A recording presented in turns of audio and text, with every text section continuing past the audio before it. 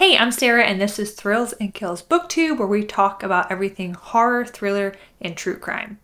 Today I'm going over my March TBR plans. So I am filming this on March 1st, which means Happy Women's History Month.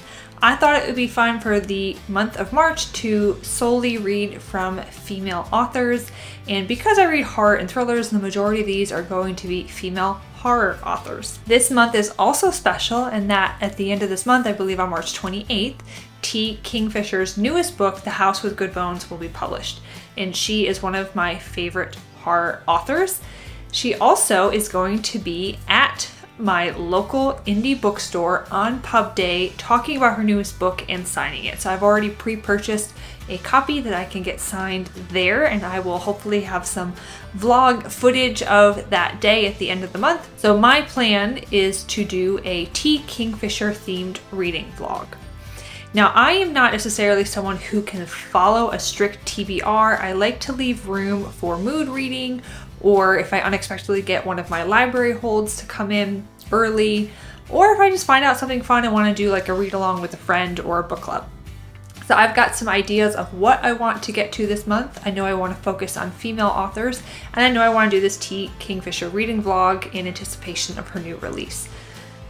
Beyond that, anything is fair game. I may not read any of these. I may read these and many, many more. So we'll just have to see how it is when I do the monthly wrap up. So let's get into it. Like I mentioned, I'm going to do a T Kingfisher reading vlog, and I'm planning to read her 3 books, and then I will kind of compare which one did I like the best, which one did I like the least, etc. I have read What Moves the Dead. It's over here somewhere. Really enjoyed it. I started the Twisted ones a while back and never finished it. I wouldn't say it was a DNF, it was just more like I ran out of steam. So I am going to be reading both the Twisted ones and Hollow Places. I'll read those towards the beginning to middle of March. That way by the end of March, when her newest book comes out, The House with Good Bones, I can read that one in time to finish it, make my video, edit it, and get it up before the end of the month. That's a lot to ask for. So if you're not familiar, the Twisted ones was published in 2019. The Hollow Places was published in 2020. And T Kingfisher, which is her pen name actually, is a North Carolina based author. I'm in North Carolina. Many of her books, including her newest one, take place in North Carolina, so I love that about it. All right, so the Twisted ones, there is a dog, and I've already checked it out that the dog survives. I can't handle a book where the dog is harmed. So this girl, young woman named Mouse, and her dog, they go to her grandparents' house because her grandmother has passed and she is charged with cleaning it up and getting it ready. The problem is her grandmother was a hoarder, so this is quite a job. This is not just like your run-of-the-mill taking care of your dead grandma's antiques and family heirlooms. No, this is going to be a huge job for her. And she stumbles upon her grandfather's journal when she's trying to clean out this house, and she starts reading it just naturally because she's curious. But then things start getting weird. So she thinks that she's reading the journal of just like an old man who's maybe got some dementia, going senile, and like just some rantings and ravings. But then she starts realizing that some of the things she's read about in the journal are actually coming true and are happening to her and her dog, especially when she goes in the woods outside of the house. It says that outside in the woods alone with her dog, Mouse has to confront a series of impossible terrors because sometimes the things that go bump in the night are real and they're looking for you. I think this is supposed to be sort of like folk horror. Then we've got, like I said, The Hollow Places. That'll be the next one I read. And this is like, the way I describe this based on what I've read is like Narnia from hell. So this also has a young woman and she is going to her uncle's house. Is it her uncle? Yes, her uncle Earl. And he's very eccentric, and he runs sort of like a museum, or like just like a side of the road like tourist pit stop type thing out of his house, and he calls it the Glory to God Museum of Natural Wonders, Curiosities, and Taxidermy. So she's working there, she's trying to like start over after her divorce, and she's closing up one night and comes across something weird. She finds a mysterious hole in the drywall, an opening that impossibly leads her and her new friend Simon to a sprawling area that simply can't be part of North Carolina's plane of existence. They explore the apparently limitless depths of this bizarre and frightening new world, a hub containing portals to alternate realities. So, like I said, Narnia from hell. And then I will finish my T Kingfisher reading vlog again with reading her newest release, The House with Good Bones. And this is a situation where this woman also is coming back to her mother's house to help her. She pulls up to the house and sees that there's these weird vultures hanging around, and her mom is just not acting normal, and things are kind of out of place in the house, and she's trying to figure out, why is this like buzzard vulture just circling around the house? Obviously it's a bad omen. That's about all I know, but if T Kingfisher wrote it, I want to read it. Okay, so those are the books for sure I want to get to because I've got the themed reading vlog plans. My other plans for the year was I wanted to work through both my NetGalley books that I have waiting for me, and then like my backlist, so my physical books that I have sitting on the shelf that have been there for a while and I haven't gotten to them. So I have chosen to go along with, reading female authors for March. I have The Lost Village by Camilla Sten. I've got the physical copy and the Kindle actually. Haven't read either of them. This is sort of like a found footage documentary crew. Is there a cult? Is there not a cult? But basically there was a town of about 900 people where just one day everyone was up and gone, like the rapture. And this woman is coming in with her documentary crew. Her name's Alice Linstead, and she's trying to figure out what happened to this lost village when everyone just disappeared in 1959. However, not long after they've set up camp, strange things begin to happen. As they do, equipment is destroyed, people go missing, and doubt breeds fear and their minds begin to crack. One thing becomes startlingly clear to Alice: they are not alone. Hopefully, I'll get to it. If I'm going to pick a book up off my shelves, this will, I guess, be my priority. Let's put it that way. It's not a strict TBR. It kind of leaves some room for mood reading. That's kind of how I try to go about things.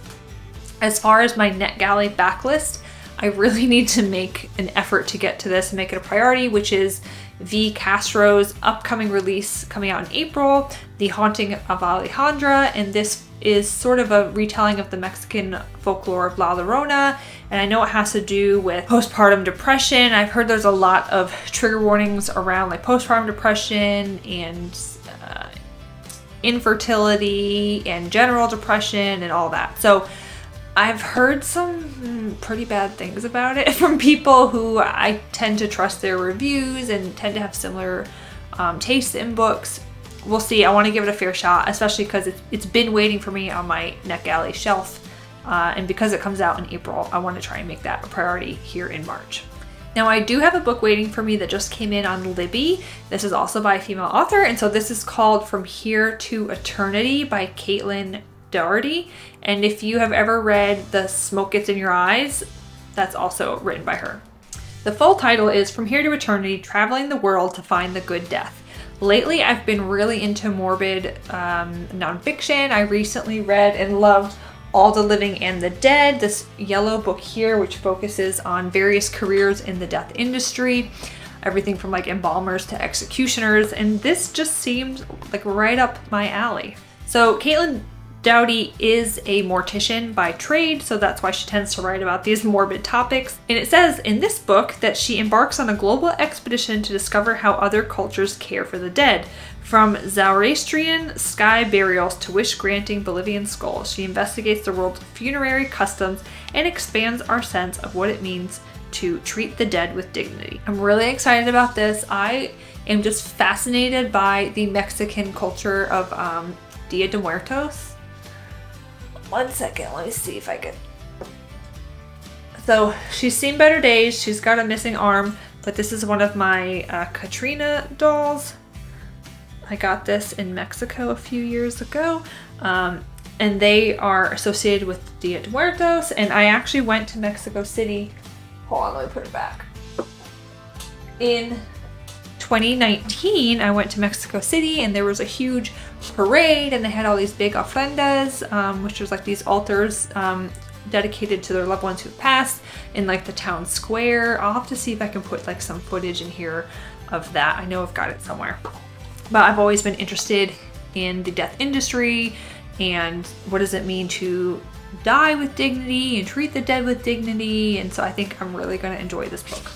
Okay, and the last book that I may or may not get to, this is a new release. I actually pre-ordered it, and when I was sitting down to think about what I wanted to read in March, I had completely forgotten about this book. And then I got a little notification that it's going to be arriving tomorrow, because tomorrow is pub day, and I had pre-ordered this off of Amazon. And this is The Institution by Helen Fields. It says, The Institution, the gasp-inducing new killer crime thriller for 2023. I've never read anything by Helen Fields, but when I read the description, apparently I thought it was interesting enough to pre-order it. They're locked up for your safety, and now you're locked in with them. Dr. Connie Woolwine has 5 days to catch a killer. On a locked ward in the world's highest security prison hospital, a scream shatters the night. The next morning, a nurse's body is found and her daughter has been taken. A ransom must be paid and the clock is ticking. Forensic profiler Dr. Connie Woolwine is renowned for her ability to get inside the mind of a murderer. Now she must go deep undercover among the most deranged and dangerous men on Earth and use her unique skills to find the girl before it's too late. That sounds really interesting. It's giving vibes of like Silence of the Lambs in a way, obviously like the Mindhunter series, or if you've ever seen the Hannibal TV show. I think that was that on the CW, I forget what channel, but, and also what's that movie that Leonardo DiCaprio was in? Something Island? Shutter Island? It's given vibes like Shutter Island in a way. We'll see if I get to it. If not, no harm, no foul. I just thought, let me throw it on this list since I know it will be delivered tomorrow. All right, that's my kind of rough outline of what I want to read for March. If I get to all of those, it's 7 books. For me, that's completely doable in a month as long as I kind of like prioritize. Definitely want to make sure I do those 3 T Kingfisher books, and I will try and get some footage for you from the author event that I'm going to on publication day. I think she's going to be giving a little bit of talk, and I may or may not be meeting up with someone there who's also here on Booktube. We'll keep that a surprise. And yeah, and as long as I read female authors in March, no matter how many books I get to, if they're on this list, not on this list, I'll be happy with whatever I end up reading. So that's everything I have for you today. Make sure that if you haven't already watched it, I have a really exciting announcement video that I just put up about some exciting readathon plans for the month of April. I'm going to be a co-host for Old School April, which is a competition-based, like nostalgia-themed readathon, watchathon, like just month-long, really fun event. So anything that was either published or is set in the year 2003 or before. I'll be focusing on 90s and early 2000s because that's when I grew up. So make sure you check out that video if you haven't already. And if you are not subscribed, please do, so that way you get notifications of when I upload new videos. And I'd love to hear from you down below. What book are you most looking forward to reading in the month of March? That's everything I have today. Thanks, guys.